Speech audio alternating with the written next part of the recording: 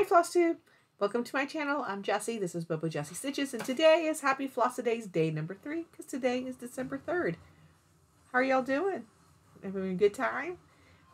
Hope you're enjoying your December so far. I am wearing my poinsettia headband that I learned how to make with a class with the pumpkins for the Jingle Ball. And I think they thought that we were all going to be able to, they were going to be able to see us when we were doing our class with them. And for us to be able to show off all of our little headbands, and that did not happen. So I'm showing it off now with y'all. But it was a fun little class that they did. I don't know. It looks pretty crowny to me, doesn't it? Like, doesn't it look like a yeah. So today it was a game day. So if you are new, you don't know this, but if you are returning, my husband and I are season ticket holders to the Houston Texans, and today was a home game. We were playing the Broncos today, or hosting the Broncos, and so that pretty much takes up our entire day. We leave like at 9 a.m. and arrive back like at 5 p.m. and so it's a pretty solid commitment. But in the interest of the vlog style of some of these episodes of the Flossidays, at the very end there'll be about a 5-6 minute video of the things related to the game, depending on how I edit it, if you are interested in seeing that. But I will tell you, hint, the halftime entertainment today, because today was Cleats or Clauses, so it was all about profits and supporting organizations, was a Corgi Race.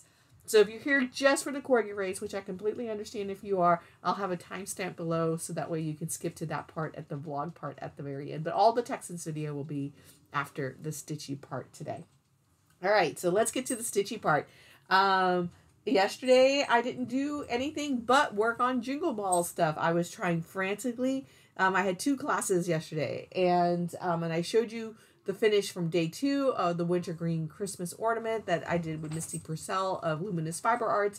But I was also frantically trying to get my stitching done for the Frosted Pumpkins class on a flat fold finish with Season's Greeting. And of course, as you saw yesterday, I had finished the stitching, and the class was at 7 p.m. last night. It was a couple of hours. They went over about half an hour, so 2.5 hours.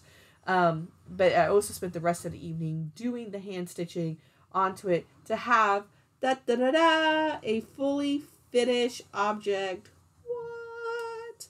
Who am I? So completely different techniques and style for Misty's class.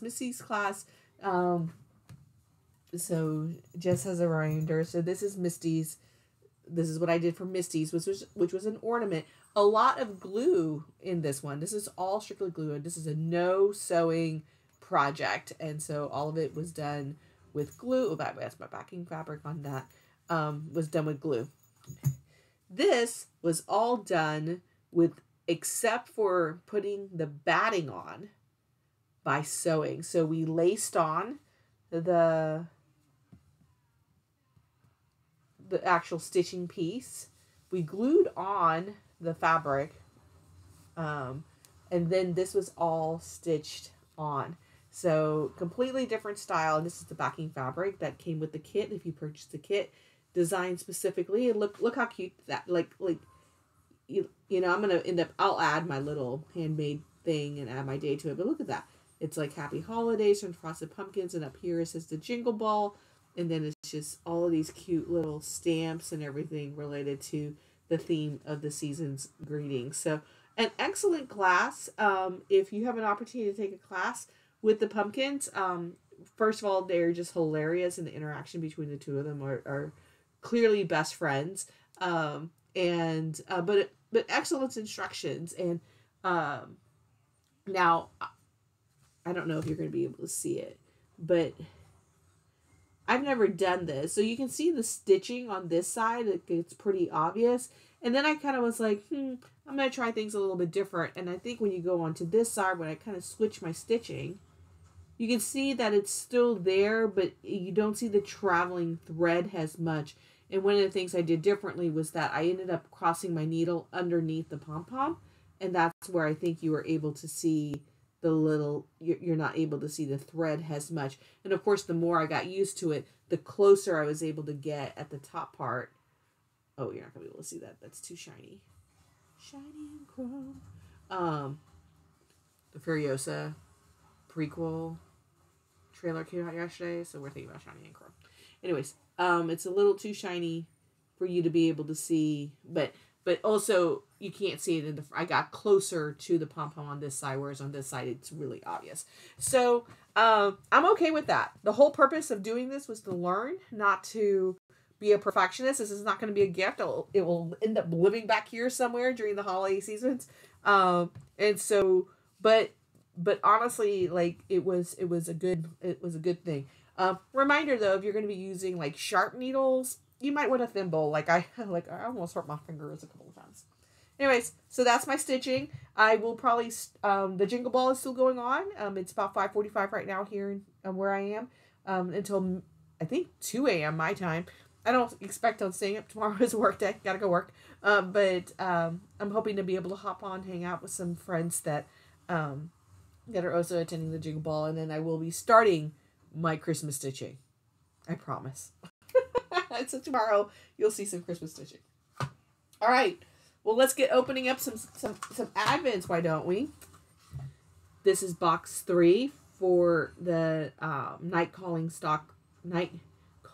Stalker Calling countdown box.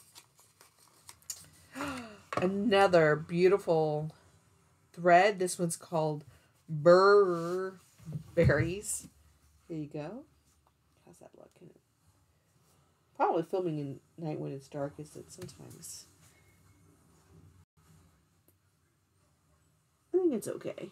It's pretty solidly true to color. So sweet little,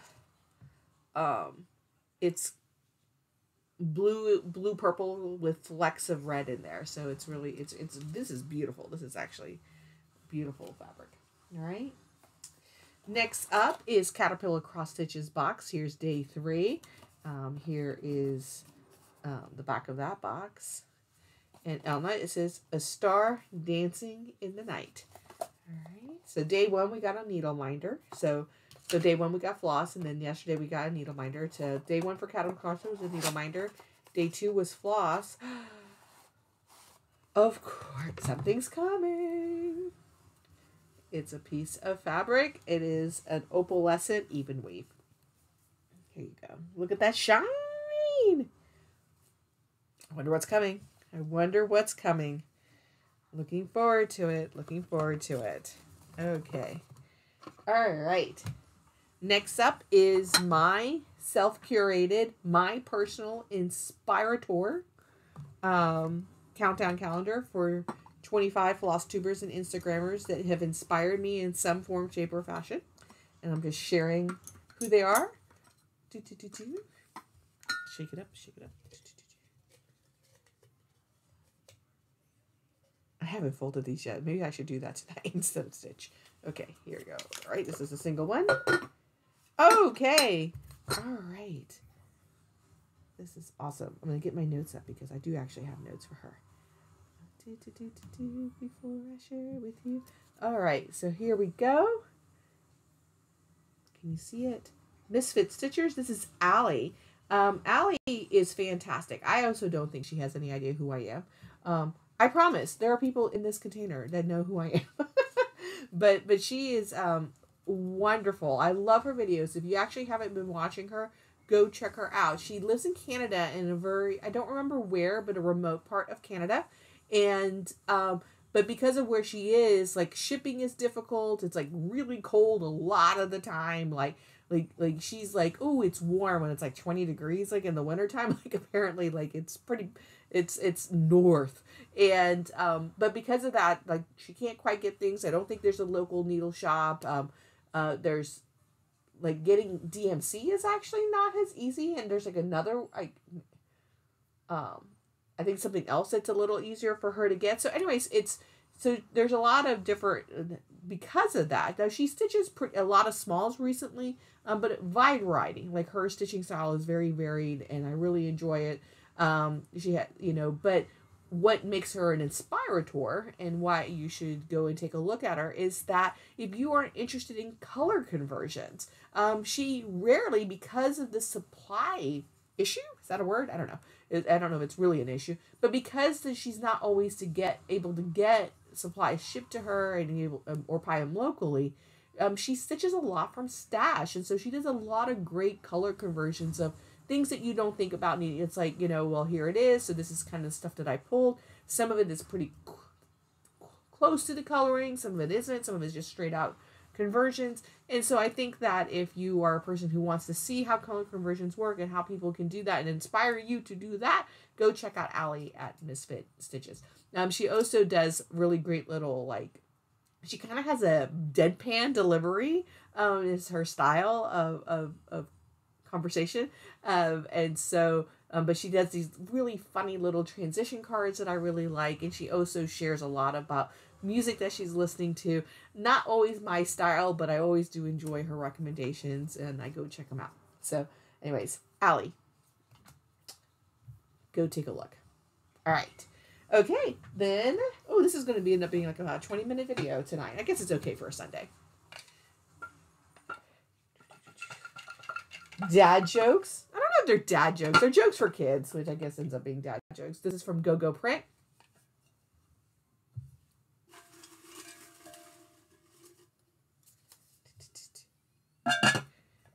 So, I don't know if you can hear it, but there's actually a little music thing in here that plays Jingle Bells.